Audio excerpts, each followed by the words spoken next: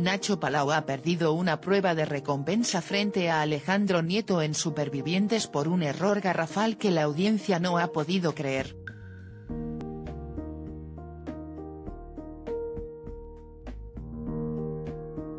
No todo es fuerza y resistencia en las pruebas planteadas en Supervivientes.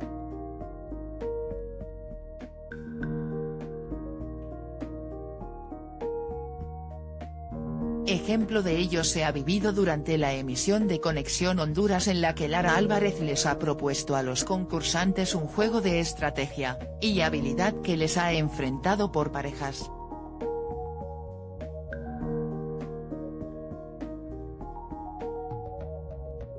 Una de ellas ha sido la formada por Alejandro Nieto y Nacho Palau, que se ha saldado con este último como gran perdedor debido a un fallo garrafal que la audiencia no perdona.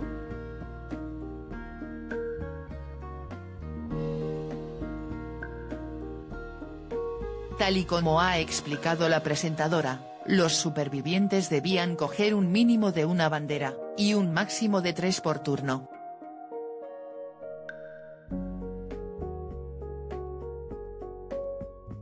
El objetivo era sacar la última bandera en el turno y el que lo hiciera ganaba.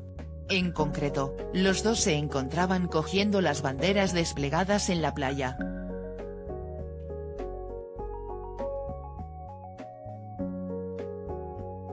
Ambos se han mostrado de lo más estrategas, muy pendientes de cumplir la regla del juego. El último en coger sería el vencedor del duelo.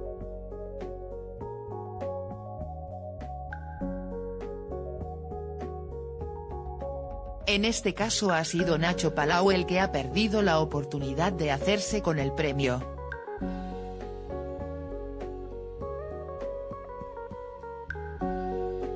Esto es debido a que el concursante ha cogido solo una de las 3 banderas que podía extraer, lo que ha hecho que se lo pusiera Alejandro en bandeja y cogiese las otras 2.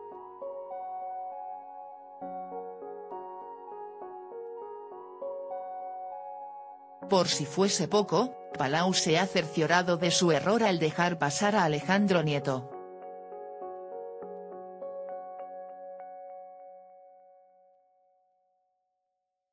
¿Yo ahora cojo la última o qué? Fueron las palabras del concursante cuando aún seguía siendo el turno de Alejandro.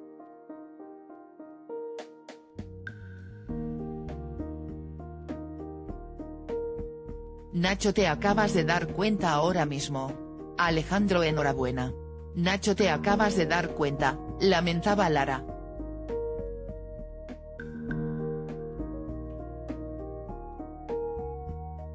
Por su parte, el ganador de la prueba aseguraba: yo sabía que perdía, pero cuando ha cogido una.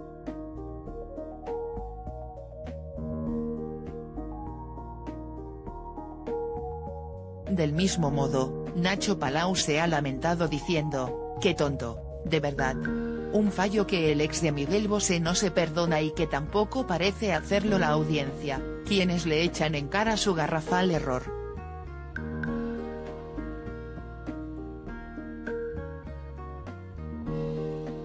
Yo pensaba que Nacho tenía el juego ya, pero no, la verdad que lo de Palau roza el ridículo, ha comentado un espectador.